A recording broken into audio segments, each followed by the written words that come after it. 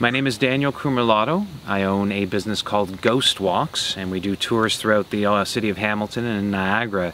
One of the places that we feature is the Hermitage ruins behind me here. Now, I got into this business back in 1999. I helped found a group called Haunted Hamilton. It was a paranormal group, and we focused in on the most haunted locations throughout the entire city, and this one just was on our radar right from the very beginning.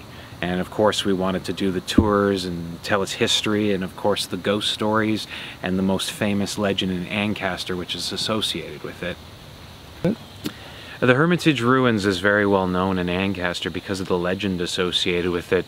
Now this legend dates back to the 1800s, has to do with the Hermitage house that was part of the generation of Otto Ives and the legend of Lover's Lane. So because of that legend, kids come out to this place to tell ghost stories, try and scare each other. It's almost been a rite of passage. I'd have to say at least for maybe 5 or 6 decades that's been going on in this town.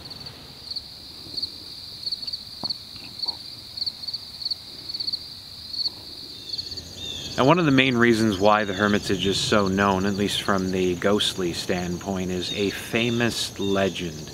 The legend dates back, I don't even know how long, in the town of Ancaster, and it's become sort of a thing for the kids of Ancaster right back in the 1950s. They would be coming out here to prove that they were brave enough to meet the ghost of William Black. So where does the ghost of William Black come from? Well, it's the legend of Lover's Lane, and it was during the time of Colonel Otto Ives and his niece. It was actually his wife Magdalene. It was her niece, but he saw her not just as a niece but as a daughter, and in turn wanted to make sure that she was married off to the right man, especially the right family, to continue that connection, the higher up end of society. And as she's doing this, going out on different dates with different men, it's not working.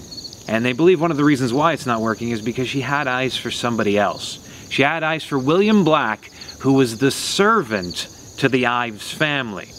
Now, of course, if you watch the shows like Downton Abbey, you would know that this is not acceptable, especially back in those times. So the two of them were both in love, and they had to sneak around to secret areas of the woods here to spend time together without Otto Ives ever finding out. But the funny thing is, it wasn't the niece that started to get worried about this. It was William Black. He was nervous and he felt guilty about hiding the secret from his boss Otto Ives. Now, yes, it was his boss, but he saw the man as a father, and it was eating him inside to do this to him. Now, he told the niece about his plans. He said, "I want to tell him everything. I want to ask for your hand in marriage." And she knew what would happen, but she didn't say anything. She just let him go. And one night, William Black is sitting with Otto Ives in the parlor of the house. They're discussing the events of the next day, and there's a lull in the conversation. I'm sure at that point he would come forth and talking through all that nervousness and say to Otto, I love your niece. We've been together for a while, and I'd like to have her hand in marriage." And I'm sure Otto Ives didn't agree with that. I'm sure he got angry. Now, they say he ended William Black's employ after that, telling him to get out of the house, to get off the land, and to never come back. Now, William Black would go back into the carriage house where he slept. Now, the very next day, Otto Ives would come out to retrieve William Black, and yes, he was fired, but maybe felt a little bit bad for how he had treated him and wanted to help him along his way. So he goes to the carriage house and opens the door, thinking that William Black would be up sleeping in the loft, but then seeing out of the corner of his eye, William Black's lifeless body hanging from the rafters. Now, understand, back then, it wouldn't have been a scary sight for Otto Ives, a military man. No, this disgusted him because it was somebody throwing God's gift back in their face. For what? For love? He didn't see that as a true purpose. So he would cut William Black down, letting his body land in a waiting manure cart, take the cart up to where Sulphur Springs and Lover's Lane meet today, and he would dig a large hole in that land, dropping William Black in with the noose still around his neck. And they say that's where he remains. And that's the reason why people see his ghost, especially nights of the full moon, walking down the winding road leading to the Hermitage ruins, usually holding a lantern to illuminate himself, and they say he's looking for his lost love.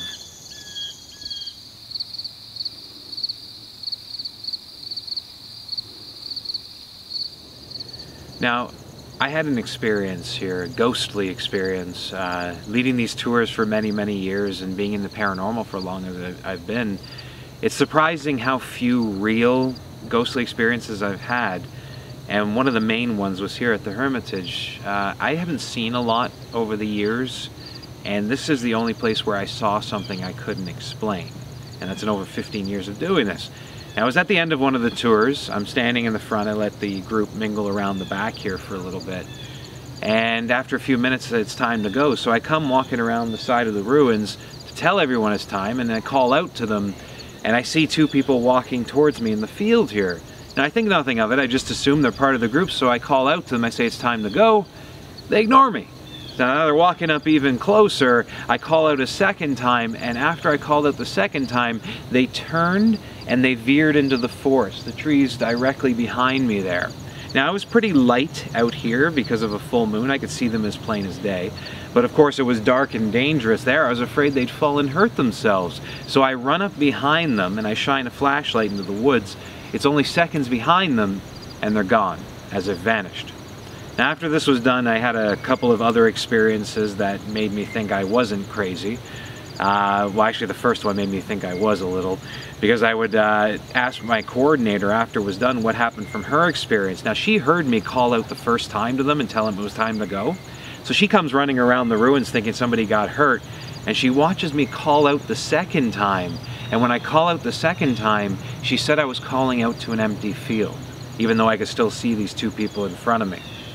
Now, as well, even though it was bright in the field, for some reason I couldn't see the clothing they were wearing or see their faces. It was as if they were two shadows walking arm in arm towards me. Now, I did feel a little bit crazy at that point, but thankfully I looked into the history of this place before checking myself into the psychiatric hospital, and I'll tell you, it made me at ease to know that behind me here in the woods, it's not nothing. There's something back there. It's the original well to the Hermitage family farm here. So I do believe that I did see something ghostly. I also believe it was residual energy, the energy of people walking back and forth from that well over and over again, and I was just in the right place at the right time to witness it.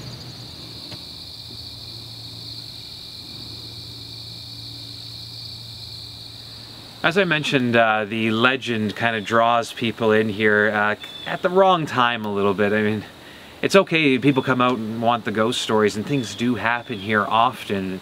Sometimes people come out for the wrong reason, and sometimes the ruins will get hurt a little bit. But with the tours themselves, it gives an opportunity to come here at night legally.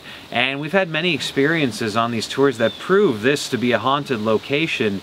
One of the most common has been just the feeling of negativity. Now, if you get somebody who's sensitive to that kind of energy, they could come out into a place like this and they could feel heavy to them. And if you know about this being a conservation area and the fact that animals are very rarely out here at night, and the energy being raised at night kind of lends to that. Another experience has happened to a few people starting from a few years ago.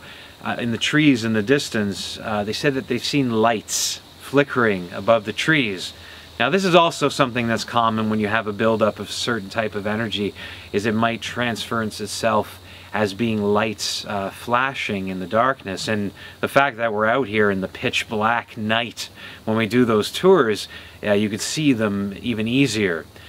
So that kind of energy remains. Now, as well, people have had experiences with full apparitions. Now, my experience with seeing those two people walking towards me is a perfect example of that. We had another occasion when a lady came on a tour, and the entire night she was being plagued by this bad energy, and it would make her feel sick. At one point it was pulling on the back of her collar. She said she was feeling off balance, like she was going to fall over. And when they were walking back towards the parking lot, she said to her right-hand side in the woods, she noticed the figure of a man walking in the darkness, and she thought she was going crazy, but thankfully our ghost guide that night, James, he stops the tour. She hadn't said anything to him and says to the entire group, I don't know if I'm going crazy, but I can see there's a man following us in the woods right there. And at this point, the young lady, she knew that everything she had experienced throughout the entire night was real. So usually around the energy, around the apparitions, and the lights, and of course the void animal life in a conservation area all prove how haunted this place truly is.